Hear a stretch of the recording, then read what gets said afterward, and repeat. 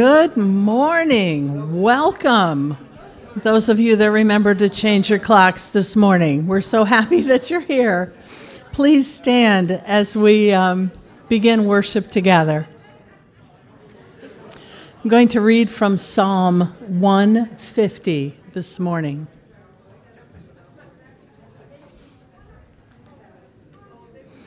Praise the Lord. Praise God in his sanctuary. Praise him in his mighty heavens. Praise him for his acts of power. Praise him for his surpassing greatness. Praise him with the sounding of the trumpet. Praise him with the harp and lyre. Praise him with tambourine and dancing. Praise him with the strings and flute. Praise him with the clash of cymbals. Praise him with resounding cymbals. Let everything that has breath praise the Lord. Praise the Lord. Well, as you can see, we're not going to have the clash of cymbals or the flute or the strings this morning, but I have a whole congregation to join in worship this morning. So let's praise God and sing to the King.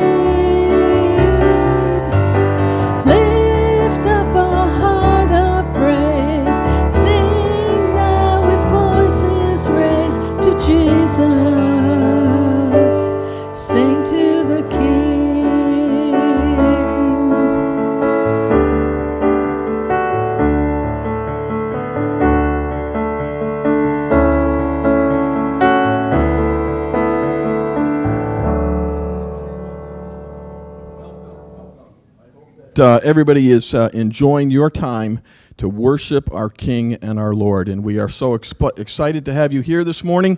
And welcome to not only those of you here in the sanctuary, but welcome to the people who are online with us as well. My name is Ron Lindsay, and I'm a member of the congregation here. And Dave Beetham is on a youth retreat. So as a result, he is unable to be here. we continue to pray for him and his ministry as he ministers to the youth. I'm here to give some announcements. Before I finish up, can you guys sit down? This might just be just a few minutes. Sorry about that. I'm first going to ask Alethea Bosworth to come up and tell us a little bit about a wonderful opportunity that you have to feed your face. Yes. So I have a couple questions to start. Who likes pasta? Yes. Or gluten-free pasta. Also, some of it, yep, very good. So next Sunday at 5:30, we are going to have a spaghetti dinner. Put on by our youth who are all not here, so we get to talk about them when they're not here. We had 23 students go this weekend. 23. Yeah, God's doing amazing things in our youth ministry and here at Grace right now. So this is going to be a fundraiser. There is no cover charge to come in, but it is donation only, as much as you are able and want to give, because we are raising money so that all 23 of these teens can go to Unite, which used to be called CHIC, and there it is. It's going to be in Cincinnati, Ohio. It's going to be a full week of opportunities where they're going to be able to hear speakers. They're going to dive deeper into their faith and understanding. They're going to have tremendous opportunities to worship with some very popular worship bands. So bands that they think are cool, basically, is the way to say that. So please come next week. We are taking donations for dessert. So if you are going to come, we're planning for everybody to come, so just come on down. We don't have to sign up or anything for it. Bring a dessert to share of any kind, and the teens' job, and I have challenged them, and I'm going to challenge them again, and you who come are going to get to judge them and give accordingly, because I have told them that they're going to have to serve with the utmost graciousness, because as they're hosting, because they're going to be taking your orders, it's not buffet style, they're going to serve you. So the expectation is the utmost of hospitality to earn your donations so that they can all go and learn more about the Lord at Unite this summer. So next week, 5:30, bring a dessert and come enjoy as much pasta as you want.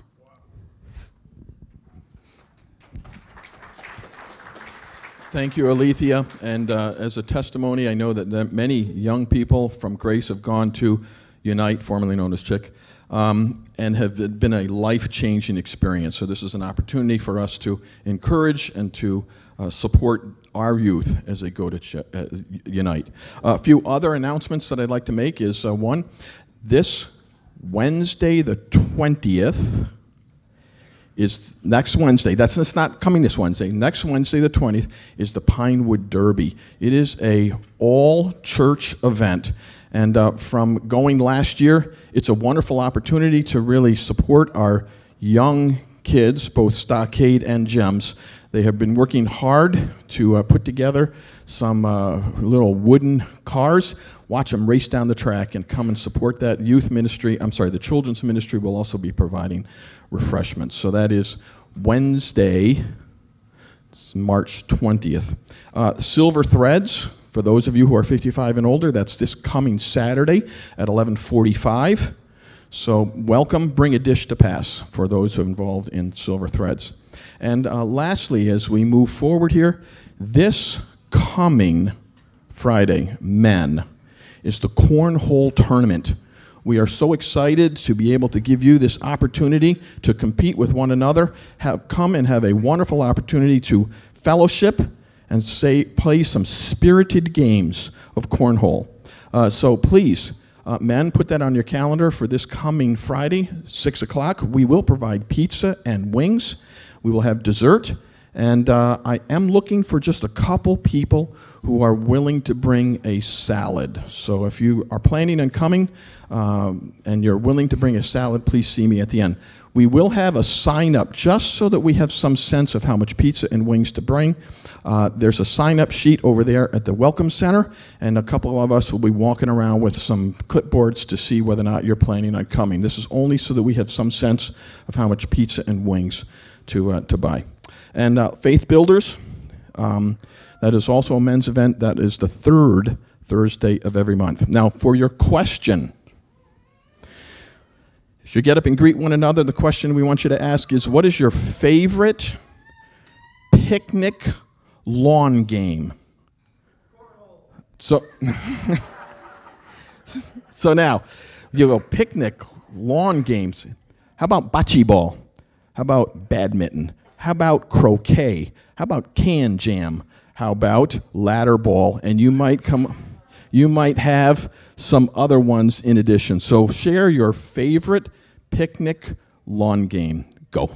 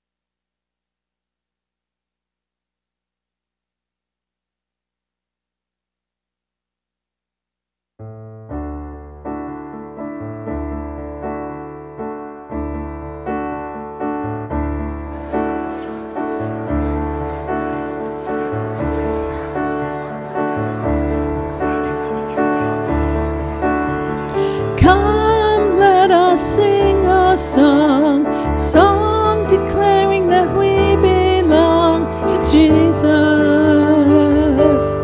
He is all we need. Lift up a heart of praise, sing now with voices raised to Jesus. Sing to the King.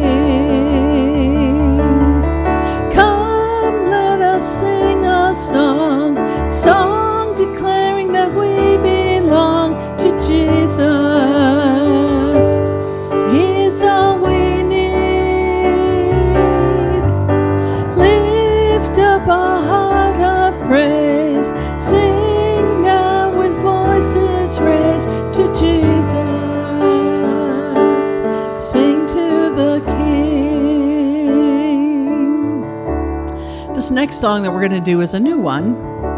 I think it's a pretty easy melody, so I will play the melody as the intro so you can kind of hear it, and then we'll give it a try together.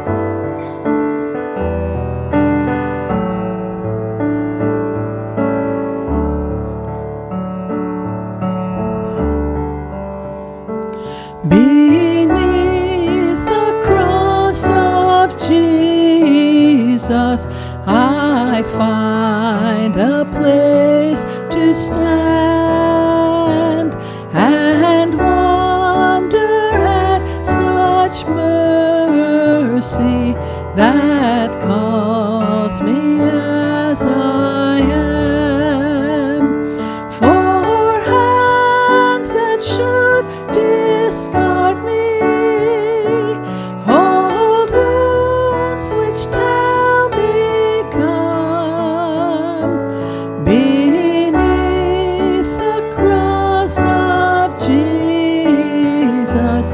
My unworthy soul is won.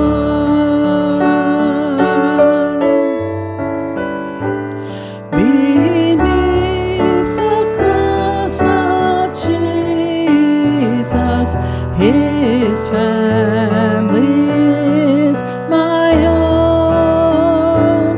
Once strangers chasing selfish dreams, now one through grace alone. How could I now dishonor the ones that you have loved? Beneath the cross of Jesus, see the children called by God.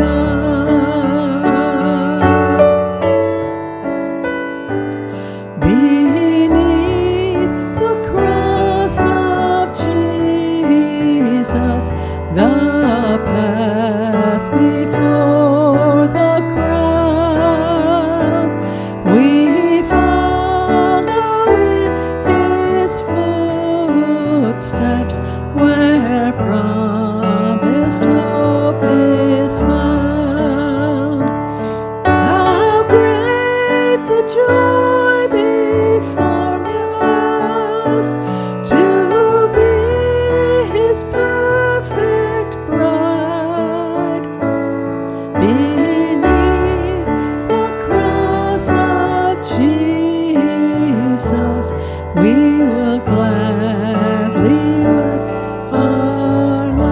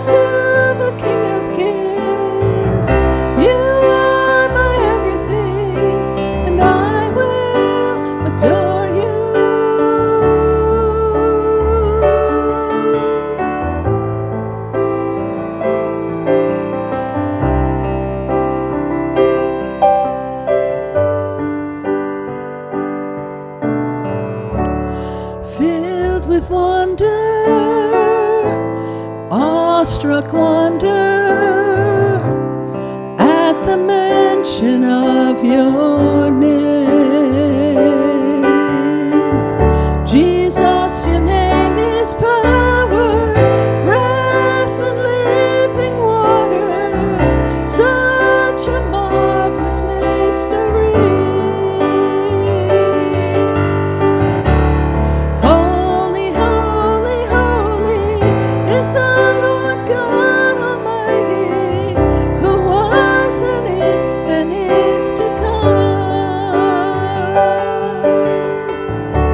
With all creation I sing praise to the King of Kings.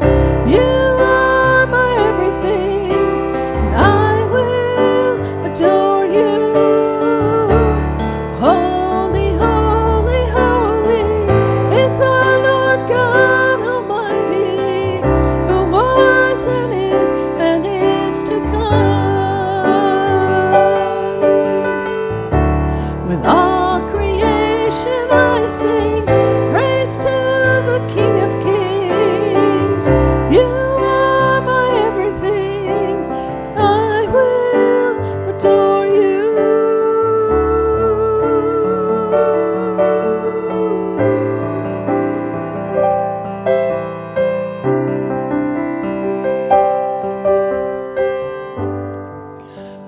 Oh, we come to you today with hearts of praise and worship. I thank you that you are who was, who is, and who is to come. And with all of our hearts, we have lifted our praise to you. Thank you in Jesus' name. Amen. Please be seated. Ushers.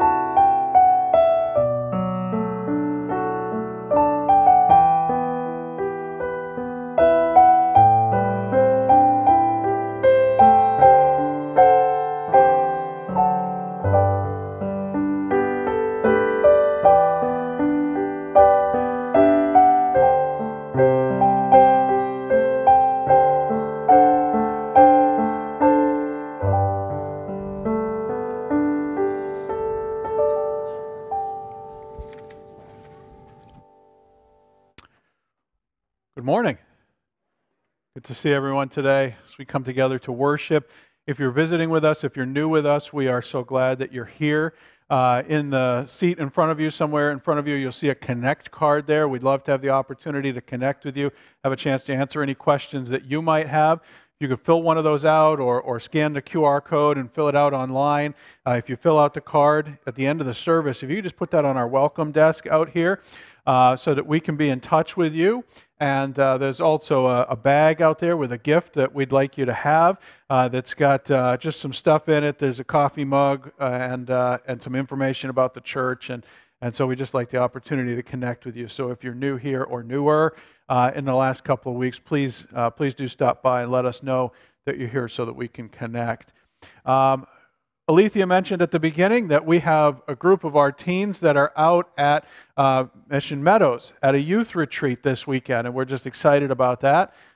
Interestingly enough, as the schedule worked out, we were kind of moving people back and forth this week because with us this Sunday is Jackie Haynes, who's the director out at Mission Meadows. That's our covenant camp that's closest to us. A number of our kids, a number of our teens go there. Many of you, maybe as teens and kids, went there as well. And she's just going to come and share with us an update about Mission Meadows or whatever it is that you're prepared to share. But you had a video that you wanted to show first, right? Okay, so if we could show the video, and then Jackie will come and share with us.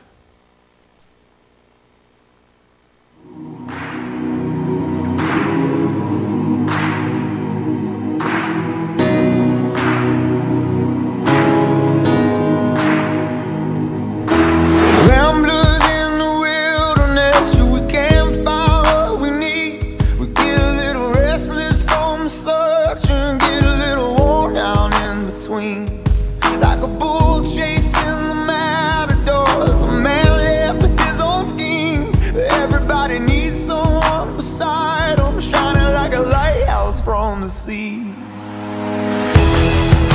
Brother, let me be your shelter, never leave you all alone.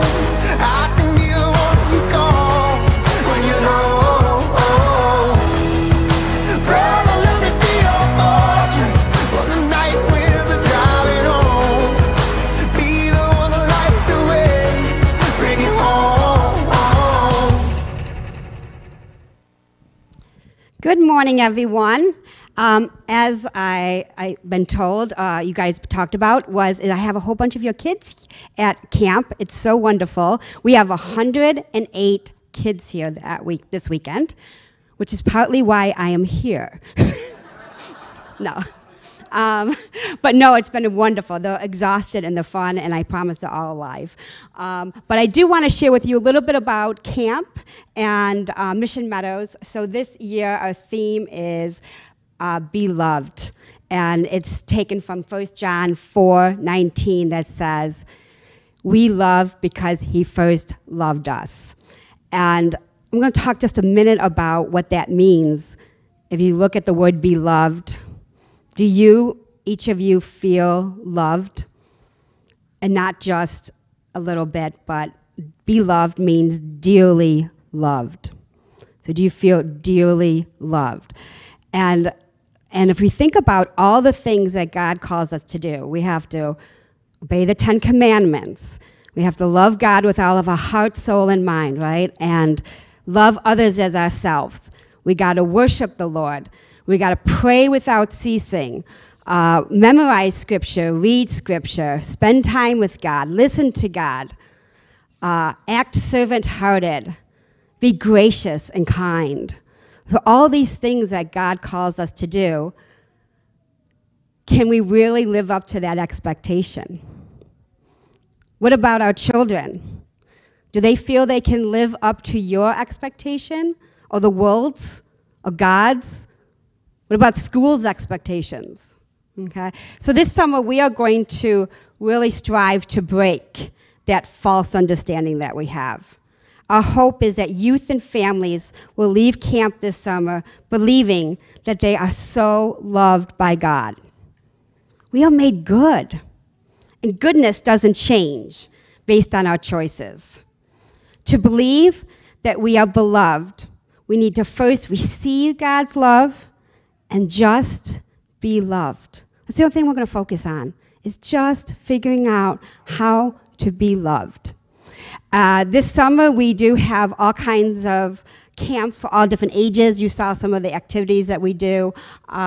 We also have family camp, which is a great opportunity to introduce your family. And a family can be a couple with kids, single mothers. It can be a single person. It could just be a couple, all different types. But it's a great way to connect with God and draw a little bit closer. It's also a great way to have a family vacation. And we're lucky enough that actually Alex from your church is going to be our speaker. So we're very excited about that. That is the week of July 4th. And I do have brochures here. They look like this, okay? And it has all kinds of information in it. So I'll be around if you want to get some information. But the other things, I recognize that everyone can do camp or like camp, all right? And so, but everyone can help us. We really need your prayers. Let me tell you a couple just quick stories about how prayer changed Mission Meadows. I have absolutely countless ways that God has been working at Mission Meadows. It's kind of incredible, kind of scary to me. So one way, my husband came to me. He's a facilities director. He's right there. He hates when I point him out. And he came to me and said, Jackie, we need a new truck, and we need it now because we need to plow. And it can't be just any truck. It has to be heavy duty, right? And so $35,000, he tells me. I'm like, well, I don't have $35,000. So I called up some friends. I'm like, I need you on your knees now, okay? Within less than a month, it was 3 weeks actually, not only did I have a new truck, but I had another new vehicle that I could use to transport kids in, because that's how God worked, right? And we paid nothing. Camp paid nothing, right? The most recent blessing that God has done through prayer is we had this $242,000 loan for a pool. $2,000 a month was given to interest alone. Made me sick. It was the worst loan you could possibly think of. It was gone off the prime. So I'm like, what are we going to do? How are we even going to function, right? As of December, a gentleman came to me and said, I see what God's doing. I see the work that's being done. And you can't possibly do ministry and do all the things that you're doing with this tied to you. So here's $250,000, Jackie. $250,000. Okay? Yeah, so fast for that, right? So there was a condition only. There was a condition I'll share with you. The condition was next year, I want you to do a capital campaign, and I want you to focus on ministry, okay? So we're in the middle of really looking at what can we do to transform lives. And that is through the power of prayer. So if you would come with me, alongside me, and pray.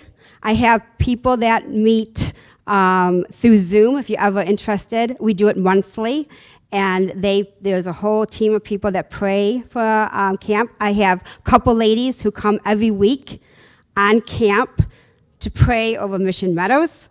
And then I have churches like yours that will pray for me. So if you would consider praying, that would be super helpful. Another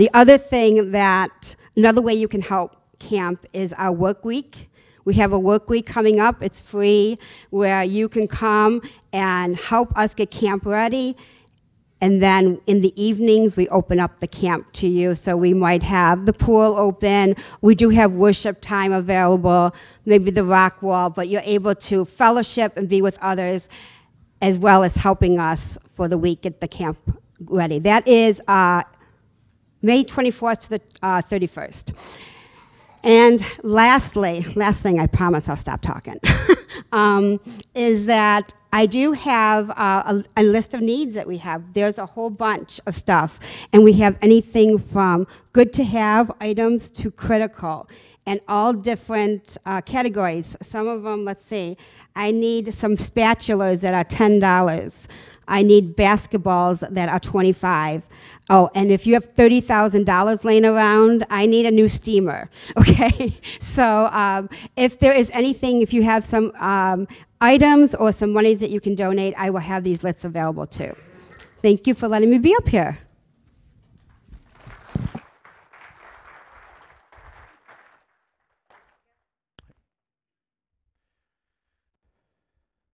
All right, thank you, Jackie. So a lot going on there. I was watching the promo video. The only thing I noticed there is I didn't see any of our kids in the video. So we probably got to do something about that. So if you're thinking about the summer, you got kids or grandkids that are looking for something, something to fill that time. I know this would be a great opportunity. Maybe your kids are a little bit younger than that, and you're not sure they're quite ready to go away, but still check it out, because that's coming. And be thinking about how we can support the ministry out at Camp Mission Meadows. But let's do what Jackie asked us to do even right now. Let's join together in prayer for that ministry. Lord God, we come before you today, and we've just heard an exciting report of what it is that you are doing at this camp. Lord, the ways that you have stepped in, as Jackie has just shared these testimonies about how you have responded when your people have prayed, and how you've met those needs that seemed absolutely beyond, absolutely impossible, and yet, Lord, they were just so marvelously fulfilled. And so we just thank you and we praise you for that. Lord, we pray together that would continue. We pray that this weekend, as these 108 teens are out there and finishing up now, but Lord, we just pray that what has happened there in that place would have made an impact in the lives of those people. We pray that there would be teens there even now making a decision to follow you as their Lord and their Savior even this morning. Lord, that you would do a remarkable thing among them, and Lord, work among them. Lord, we pray for these camps coming up this summer, the kids that are going to be going out there. We just pray that through the work that's done there and the ministry that happens there, that Lord, these kids would come to know you and come to know you more, and to trust you deeper, and to follow you more passionately. And so, Lord, we thank you for this work that's going on there, and Lord, we pray that it might continue. Lord, we lift these things before you. We praise you in Jesus' name. Amen. Amen. Why don't we go ahead and we'll invite the kids to head out for Discovery Zone. As they do this morning, we're going to continue our series in the Sermon on the Mount, but you're not going to hear from me this morning. So we're going to have Elijah Elmer, who is one of our college, now seminary students. Many of you know Elijah because of his growing up here in the church, or his involvement as our summer youth intern over the last couple of summers. But if you haven't met him, that's who Elijah is. So Elijah's here on spring break, and he's going to come and share with us from God's Word. So come on up.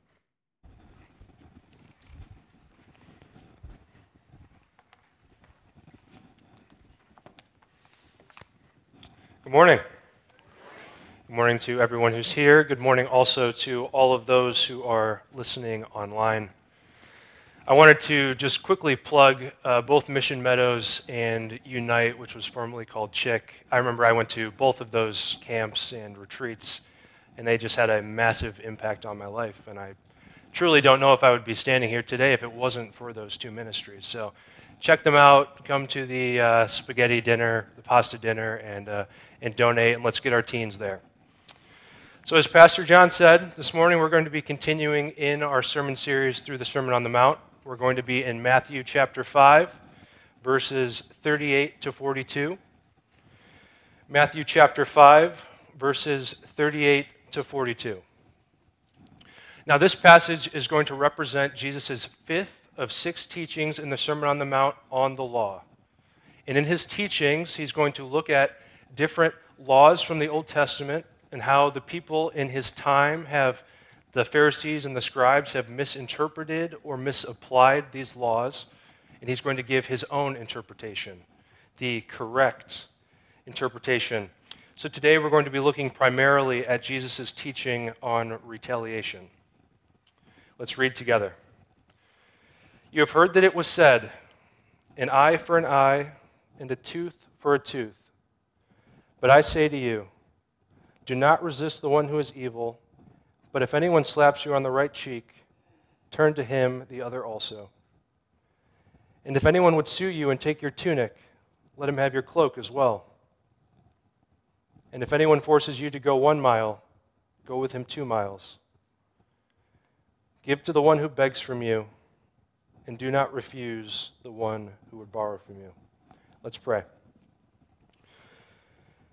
Heavenly Father, we pray that as we're in your word this morning and we listen to the teachings of your Son who came down and put on flesh, becoming incarnate for us, bearing our sin and our shame so that we would be made right with you. We pray that we would take his teachings to heart, Lord, and that we would reflect his image in the world around us, in the things we do, the things we say. Lord, we know that your word will not return void, so we pray for your Holy Spirit to work in us even now. In Jesus' name, amen. So this morning I want to begin by reading an excerpt from one of Charles Spurgeon's sermons, the famous preacher. His sermon was titled, "Christ's People, Imitators of Him." He said this: "As God may help us then, first of all, we will speak of what a believer should be. A Christian should be a striking likeness of Jesus Christ. You have heard lives of Christ, beautifully and eloquently written, and you have admired the talent of the persons who could write so well. But the best life of Christ is his living biography, written out in the words and actions of his people. If we, my brethren, were what we profess to be, if the Spirit of the Lord were in the heart of all his children as we could desire, and if, instead of having abundance of formal professors, we were all possessors of that vital grace, I will tell you not only what we ought to be, but what we should be. We should be pictures of Christ, yea, such striking likenesses of him that the world would not have to hold us up by the hour together and say, well, it seems somewhat of a likeness. But they would, when they once beheld us, exclaim, he has been with Jesus, he has been taught of him, he is like him, he has caught the very idea of the holy man of Nazareth, and he expands it out into his very life in his everyday actions." And I think that encapsulates most of what we are learning throughout the Sermon on the Mount. Simply, kingdom citizens are supposed to reflect the image of their king. Kingdom citizens are supposed to reflect the image of their king. Now, how many of us in here have grown up with siblings or maybe even just a close friend? Siblings or close friend? Yeah, raise your hands. Yeah, so most of us, right? So I grew up with a brother who was 2 or 3 years older, depending on the time of the year. But him and I growing up together, we would often, as brothers do, get into arguments or scuffles, and many times these arguments would turn into different physical altercations, right? Maybe he takes something of mine, eats my leftovers, there's many different things he could have done, but these things that started small might turn into these physical aggressions where, he might give me a little bit of a slap, and then I turn around and I give him a punch, and then he kicks me or whatever. But as they escalate, right, I think what we see there is that we all inherently have this urge and this posture to seek revenge, right? As humans who are battling with our sinful flesh, we readily adopt this posture of revenge. And we see this in the entertainment that we consume, right? If you think about action movies, and I love action movies, so I'm not condemning these movies, but there's the main protagonist, and the antagonist does something to the main character, and the rest of the movie is just the main character systematically taking out all the people that the enemy guy cares about, right? And so these are the things that we've seen, and so we see that we have this posture to seek revenge. But what Jesus is calling us to in this text is that he's calling kingdom citizens to respond radically different than the cultural precedent. Right? We as believers are called to adopt a posture of reconciliation, not revenge, because we know that God will deal justly with those who have wronged us. And so in this text, we'll see that reconciliation for us looks like giving up things like our pride, our possessions, our resources, our time, our aid in service of the kingdom. And so simply, we are to love those, even those who have wronged us. So I believe there's 3 texts that Jesus talks about in Matthew chapter 5, 3 passages here that bear down on the passage we have this morning. Matthew 5, verse 10 says, "Blessed are those who are persecuted for righteousness' sake, for theirs is the kingdom of heaven." Verse 19 and 20, the end of verse 19 says, "But whoever does them and teaches them," what Jesus is teaching in the Sermon on the Mount, "will be called great in the kingdom of heaven. For I tell you, unless your righteousness exceeds that of the scribes and the Pharisees," right, the scribes and the Pharisees are teaching an external righteousness. It's all about outward actions, not internal affections. It says, "Unless your righteousness exceeds that of the scribes and the Pharisees, you will never enter the kingdom of heaven." And then verse 48, which we will look at later, He says, "You therefore must be perfect as your heavenly Father is perfect."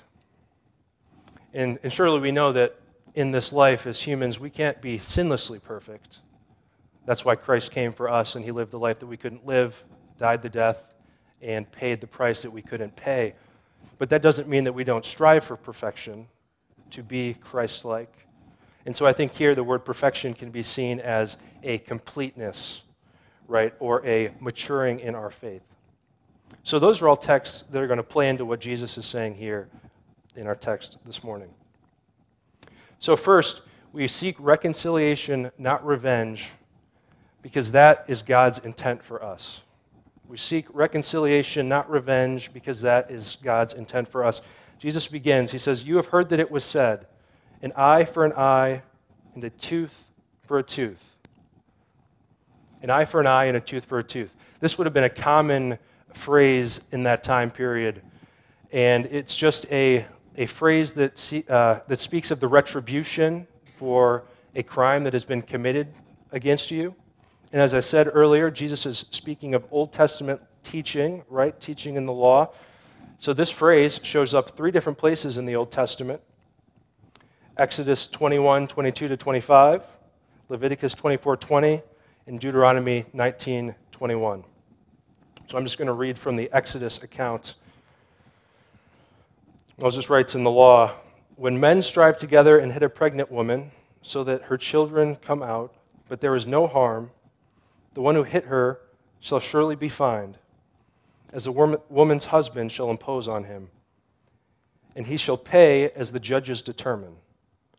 But if there is harm, then you shall pay life for life, eye for eye, tooth for tooth, hand for hand, foot for foot."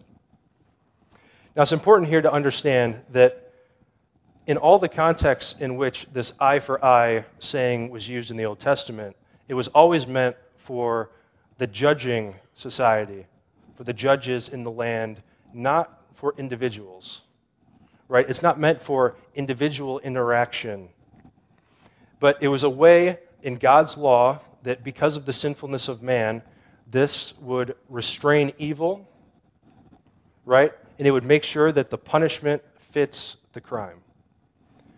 See, as humans, and as sinful humans, we often try to one-up the offense that was given to us. So we don't simply want an eye for an eye or a tooth for a tooth, but we want an eye for a tooth, or we want a life for an eye.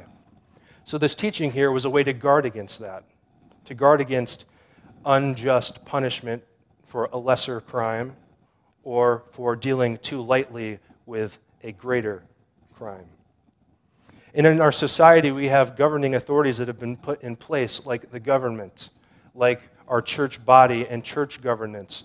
Those are different ways in which they can distill punishments or judgments that are fitting the offense of the individuals, but that was never meant for us as interacting with each other to dole out. So what's going on here and why Jesus is saying that you've heard it said this way is because the Pharisees have been misunderstanding and misapplying this thing. You see, they're taking what was meant for the judging body and they're placing it on individual interactions. And this worked because man has this inherent love for vengeance. And a love for vengeance in terms of justice is not inherently wrong. But if it's not done in that light, it's misplaced. And so a definition of vengeance here would be punishment that is inflicted or retribution exacted for an injury or for a wrong. And so Jesus is not saying necessarily that this principle is wrong. No, in theory, it's good. And when it's played out by the judging authorities, it restrains man's evil. But he's saying that our application of it is wrong. See, vengeance does not belong to us. Vengeance belongs to God. Paul writes this in Romans chapter 12, verse 19. "Beloved, never avenge yourselves, but leave it to the wrath of God. For it is written, 'Vengeance is mine, I will repay,' says the Lord. To the contrary, if your enemy is hungry, feed him. If he is thirsty, give him something to drink. for by doing so you will heap burning coals on his head. Do not be overcome by evil, but overcome evil with good. So as hard as it may seem when someone wrongs us to refrain from our retaliation, we must trust that it is God who will make it right. It's not us. It's not on us. We don't seek to find our own justice, but instead we seek God's righteousness, and we know that in his righteousness he will judge them, whether in this life or in the next. So we seek reconciliation because that is God's intended purpose for us. We seek reconciliation, not revenge, also because that is our witness to the gospel as kingdom citizens. Jesus says, "But I say to you, do not resist the one who is evil. Do not resist the one who is evil." Now, this idea is tied into loving our enemies and loving our neighbors as ourselves, and Jesus will expand on this later in the Sermon on the Mount. But what this is not saying is that Christians are never to resist evil. Throughout Scriptures, we see many times we're called to resist evil. We're called to resist the evil one, the devil. We're called to resist evil in societies, whether that be means by our actions or our inactions, whether that be through legislation, working in the government, things like that. We also see that Jesus himself resists evil. I think of John chapter 2 when he goes into the temple and starts flipping tables and he's calling out the evil in their society. And in fact, he's doing the same thing throughout the Sermon on the Mount.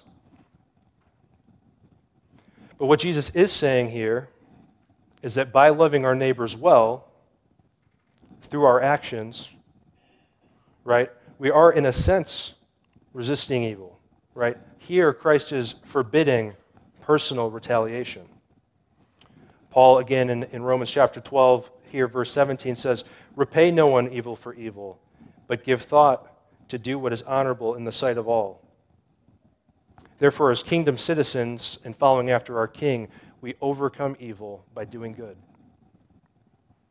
And so what Jesus is going to do in the following verses here is he's going to give us 4 illustrations.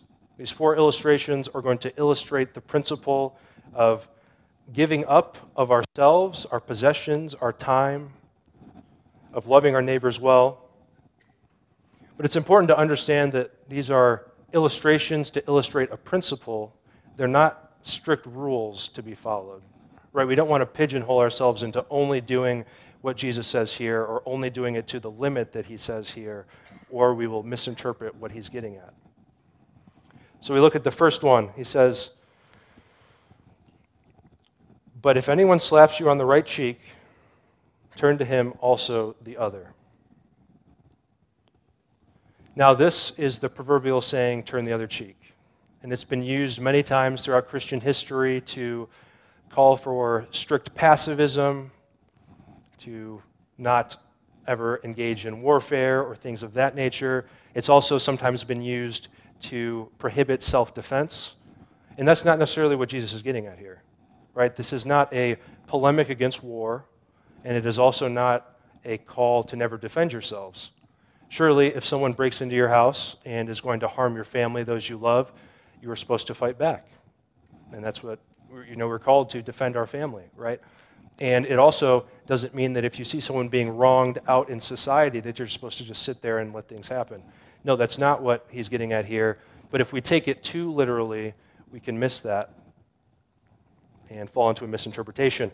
Rather, what he's saying here in the cultural context is that if someone was to slap you on the right cheek, right, so we have a right-handed person slaps you on the right cheek, your right cheek would be over here, that would be a backhanded slap, which in the culture that Jesus is speaking in would be seen as an insult, right? It'd be seen as an insult.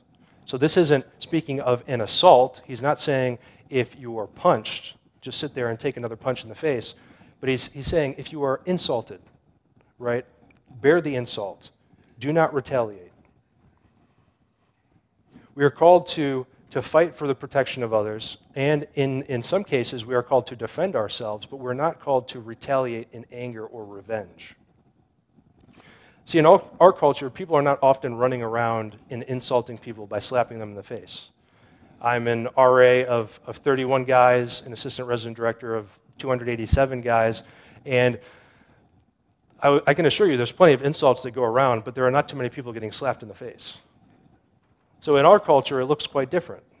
It's a verbal insult, or it's a passive-aggressive comment, or a big one here, it's a post on social media.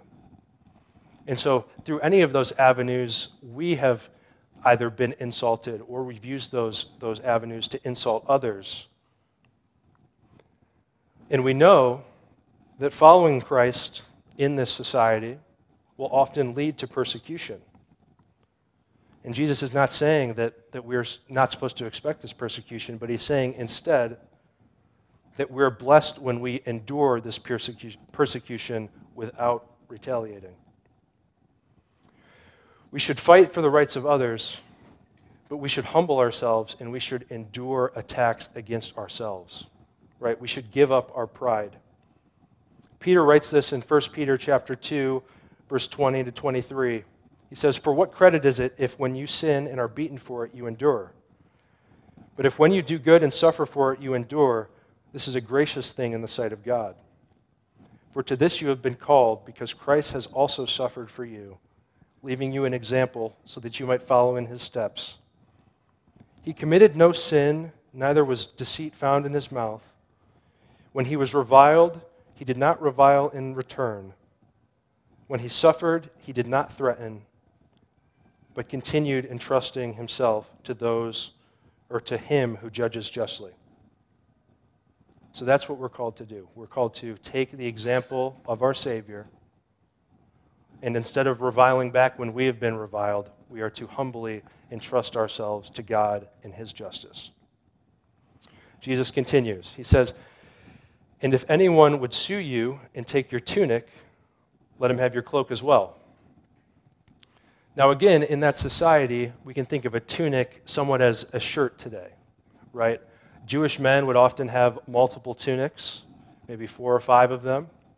And so Jesus is saying, and he's speaking in a legal context here, if someone sues you and tries to take your tunic, give your cloak as well. Now the coat is different, right?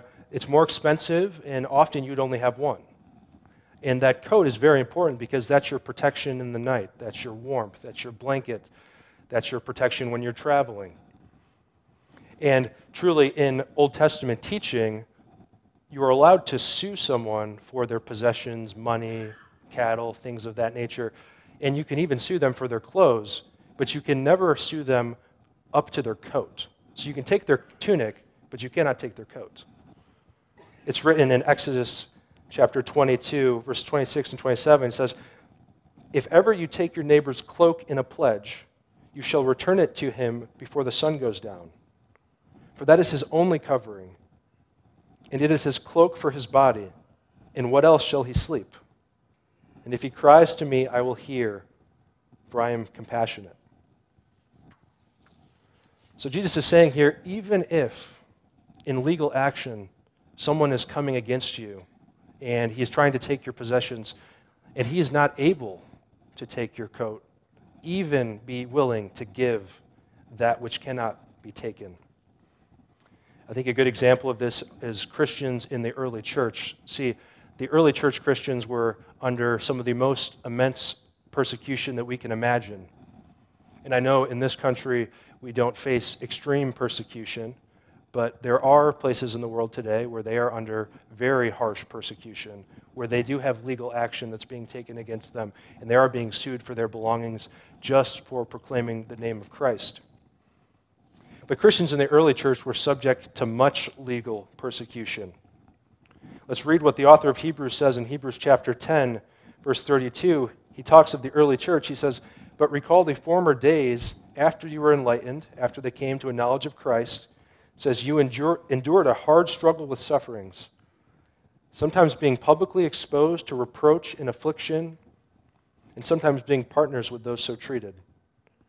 For you had compassion on those in prison, and you joyfully accepted the plundering of your property, since you knew that you yourselves had a better possession and an abiding one. Therefore, do not throw away your confidence, which has a great reward." How did the early church endure the persecution, the suffering, the legal attacks against them? They focused on Christ. They focused on their future reward that they had in Christ. And so in both the illustrations that we've seen so far, we see that one of our motivations for enduring this persecution, for this hostility, is the fact that we have our hope set on Christ. That is one of our motivating factors to carry on in the trials of this world. And so saying have your hope set on Christ is a simple saying, but it can somewhat be complex. So I think for us, a way to apply this would just be simply be in the Word. Utilize the means of grace that God has given us to commune with Him. Read your Bibles, be in prayer, be in communion with other believers. If you're an older believer, pour into a younger believer. If you're a younger believer, sit under the tutelage of an older believer. And these are ways that we encourage each other to continue to have our hope set on Christ. And so what Jesus is getting here in this second illustration is that we should adopt a posture of giving of our possessions. We should not hold so tightly to those things that we have earned in this life. And Jesus will get to this later in the Sermon on the Mount, that we are not to store up treasure on earth, but instead we are to store up treasure in heaven. So instead of holding so tightly, we need to adopt a posture of giving. We read from Paul in 1 Timothy chapter 6 that as believers we should be content with things simply as having food and having clothing. And truly, we should be content with just knowing Christ. So even though in that society the disciples would have the legal right to keep their coat, Jesus is saying, don't hold so tightly to those things. Trust in me, have your hope set on me, and be willing to give up even that which you do not need to give up, because that is what He's done for us. So we look to the next illustration. He says, if anyone forces you to go 1 mile, go with him 2 miles. Now this going the extra mile saying can also be somewhat difficult to understand if you don't have an understanding of the cultural context. At this time, the Jewish people are under Roman authority, and under Roman law, a soldier could require a citizen, a Jewish person, or any person under their control, to take their belongings, the Roman soldier's belongings, and carry that for him for a mile, for up to a mile. And so that was under the law, and at this time, the Jews would have hated that obligation, right? It would have been seen as shameful, right? But it would also have been seen as an inconvenience, as taking up of their time, because they could stop you at almost any time and require you to do that, even if you are traveling, right? We think of Simon of Cyrene carrying the cross of Christ, right? He's traveling, and the Roman soldiers very much likely said, hey, you're going to now carry this burden, and they could require him to carry it up for 1 mile. But they couldn't ask them to carry it for any longer than that. And so what Jesus is saying here is even if someone requires you, right, if a soldier requires you to take his stuff for 1 mile, be willing to go even that extra mile, more than you're supposed to. And I believe what Jesus is saying here is He's calling us to be giving with our time, even when it's inconvenient. He's calling us to be giving with our time, even when it's inconvenient, because often the times in which our time is most valuable to us are the times when God will give us ministry opportunities. And the times where we have these great ministry opportunities is often never the most convenient times for us. So I have a couple questions for us. How do you use your time? Do you covet it and guard it against others who would seek some of it? What is your posture towards spending your time in service of others or the kingdom of God? I believe just as Jesus has told us not to grip too tightly to our possessions and not to grip too tightly to our pride, we are instead supposed to give them for the ministry of the kingdom, and we're supposed to do likewise with our time. One of my professors, Dr. Kimball, when he was giving a talk on godly disciplines of a man, he talked about time and time management and discipline as being interrelated to loving your neighbor as yourself. He saw time management and discipline as part of a ministry for others. Here's how he described it. He said that he works intently on his tasks to create margin as these sacred pockets of time, to fulfill Jesus' command to love our neighbors as ourselves. So he took tasks and he completed them in good manner so that when the time came that he had to be present with someone who was in need of his help, he would be able to help them, and he'd be able to fully be there present with them and not thinking of all the other tasks that he has to complete. And I just remember that being so just revolutionary in my thinking about time and time management and how I use my time. And so that's something that I've always tried to implement since then. So as an RA, when I get back to my dorm, I'll often have people coming to me with questions, whether it's about the Word or just things going on in their day, things they want to talk through, things about their major. There's many different questions I'll be asked.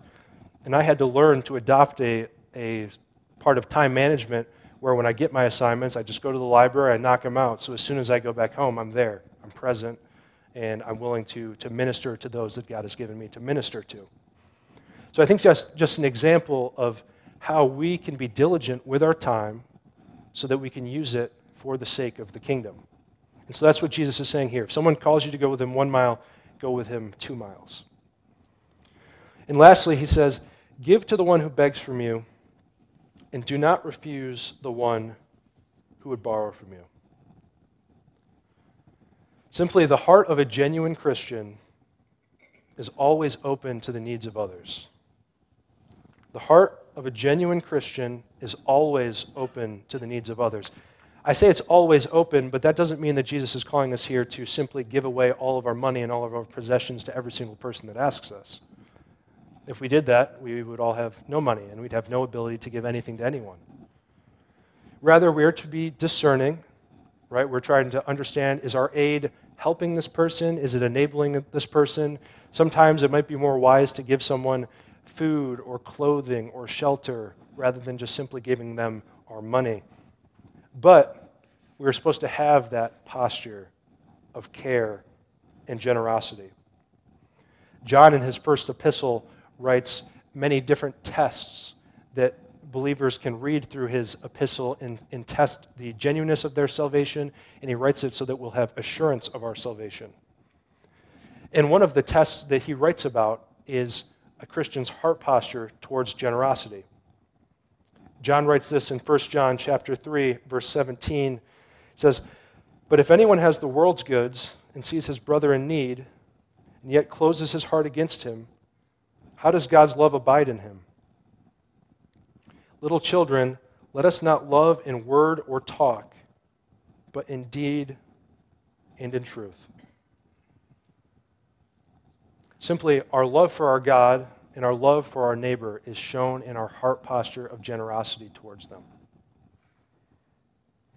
And when I think about what we have read as we've walked through these different illustrations of Jesus, I think Jesus does it perfectly, and we'll get to that, but I think there is another biblical character that illustrates this point very well.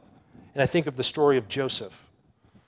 And time doesn't permit me to walk through all the intricacies of his story, but Joseph is a man who was betrayed. He was shamed, insulted by his brothers, those closest to him. They took his cloak, they took his tunic. He was thrown into prison. He was shamed. And yet, through his response, great glory was brought to God. So I'm going to read here from Genesis chapter 50, starting in verse 15. This is a summary of Joseph's life and ministry. It says, "When Joseph's brothers saw that their father was dead, the same brothers that wronged Joseph, they said, 'It may be that Joseph will hate us and pay us back for all the evil that we did to him.' And he certainly would have a right to. At this time, he was the second most powerful person in the world. He could have enacted any type of justice he wanted. It says, so they sent a message to Joseph saying, 'Your father gave this command before he died. Say to Joseph, please forgive the transgression of your brothers and their sin because they did evil to you. And now please forgive the transgression of your servants, of the God your father.' Joseph wept when they spoke to him. His brothers also came and fell down before him and said, 'Behold, we are your servants.' But Joseph said to them, "Do not fear, for am I in the place of God? Am I the one that has been given the prerogative to judge?" The answer is no. It says, "As for you, you meant evil against me, but God meant it for good, to bring it about that many people should be kept alive as they are today. So do not fear, I will provide for you and your little ones." Thus he comforted them and spoke kindly to them. Joseph's response to the wrongs that had been done to him was an opportunity to portray God's glory. And I think that can be true in our own lives, right? Our gospel responses to the things that happen to us open gospel opportunities. So we've seen up to this point that we seek reconciliation, not revenge, because that's God's intended purpose for us, because that is our Savior's calling for us. And then finally, we seek reconciliation, not revenge, because that is what Christ has done for us. Romans chapter 5, starting in verse 7, some of the most beautiful verses in all of Scripture, Paul writes, "For one will scarcely die for a righteous person, though perhaps for a good person one would dare even to die. But God shows his love for us in that while we were still sinners, Christ died for us. Since therefore we have now been justified by his blood, much more shall we be saved by him from the wrath of God. For if while we were enemies we were reconciled to God by the death of his Son, much more, now that we are reconciled, shall we be saved by his life. More than that, we also rejoice in God through our Lord Jesus Christ, through whom we have now received reconciliation." While we were enemies of God, we were insulting our Creator by our lives and by our actions. We were challenging his goodness in our own made-up courtrooms, sometimes even challenging his very existence.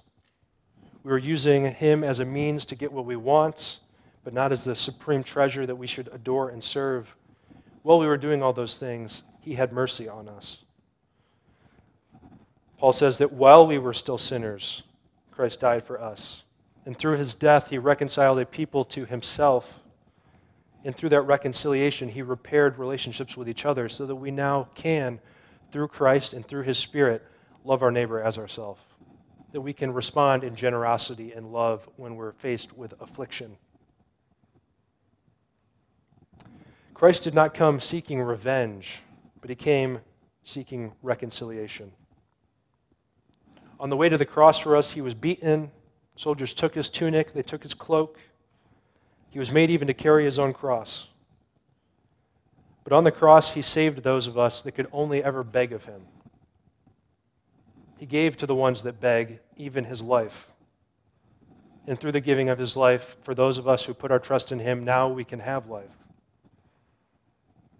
We were enemies, now made friends, outcasts, now called sons. This is what Christ has done for us. And so because of his example, he is calling his kingdom citizens to adopt that same posture with each other. If that is what our Savior did for us, that is what he's calling us to do with each other. So as we've seen, we seek reconciliation, not revenge, because it's God's intent for us, it's our Savior's command for us, and it's the example that Jesus has set for us. And so we understand that our gospel responses in these times of affliction, in the times where the things that Jesus talks about in Matthew 38 through 42, Matthew chapter 5, 38 through 42, when those things happen to us, our gospel responses lead to gospel opportunities. So I have a couple points of application for us. First, simply follow Jesus' commands. Do not harbor a heart of revenge, but through your faith in Christ and your faith that God will deal justly, respond to conflict with love. When everything in you is calling for you to respond in revenge and insult, when you don't want to go that extra mile, when someone sues you and goes after your things and you want to grip so tightly to your possessions and your time, entrust that to God. Entrust it that God will be the one to judge justly, and instead set your hope on Christ. And then second, capitalize on gospel opportunities. See, gospel responses lead to gospel opportunities. It's important that we understand there's a witness in how we respond to conflict. Our response when someone insults us, our response when someone would take from us, our response when someone wants to take of our time, even when it's inconvenient, those are moments where we can show the love and grace of Christ, because that is what he has done for us. And by doing that, we are able to share in the wonders of our Savior. Let's pray. Heavenly Father, I pray that we would never graduate from looking at the goodness of your gospel, from looking at the example that your Son set for us on the cross, that while we were enemies of you, you loved us and sent your Son for us. Lord, I pray even now that your Spirit would work in us so that we can enact that same type of love with those who are around us, that we can respond to insult with love, to conflict with care, to malice with mercy. Work these things in us, we pray. In Jesus' name, amen. Please stand.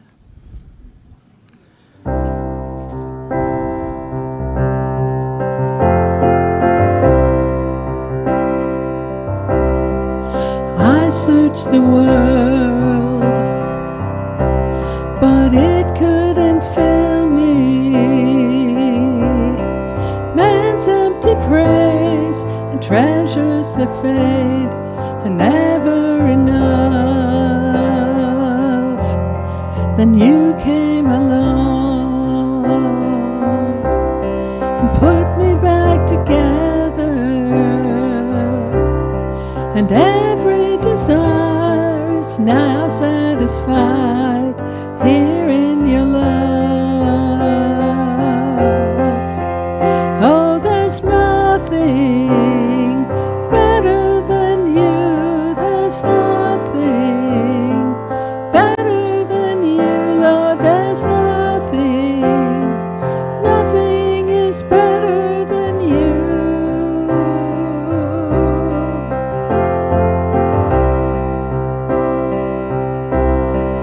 I'm not afraid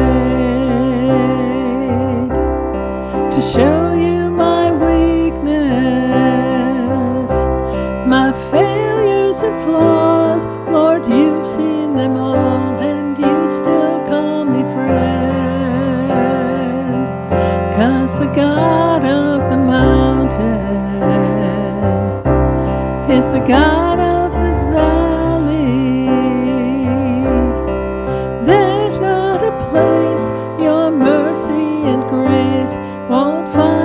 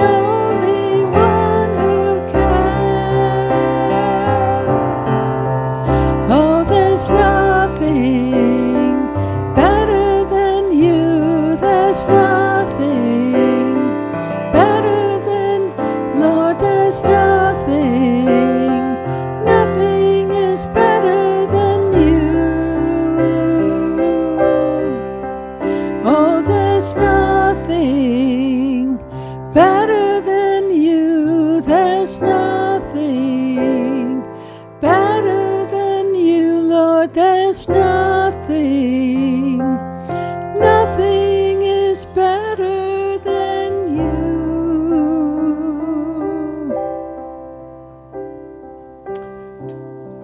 Man, well, thank you, Elijah, for bringing to us a message about Christ and what he calls us to.